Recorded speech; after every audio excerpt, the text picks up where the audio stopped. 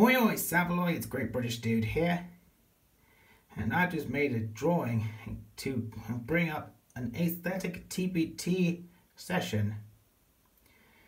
In this drawing we have Judy, Nick and Gazelle disguised as a tall steampunk guy. Here's how the aesthetic TPT session works. I'm looking to come up with a group of characters from any franchise you like in a TPT inspired by any aesthetic that you choose. I will leave you a link to a list of aesthetics from the Aesthetics Wiki in the description below. And if you have any suggestions, leave it in the comments. Good luck!